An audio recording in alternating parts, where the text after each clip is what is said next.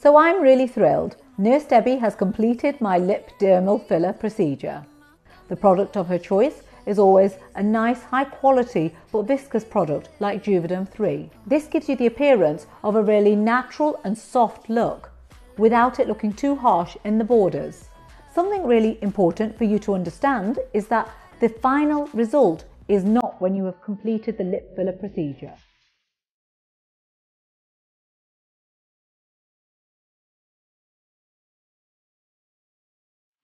It will be 2 to 3 weeks before you feel and you can see the final effects.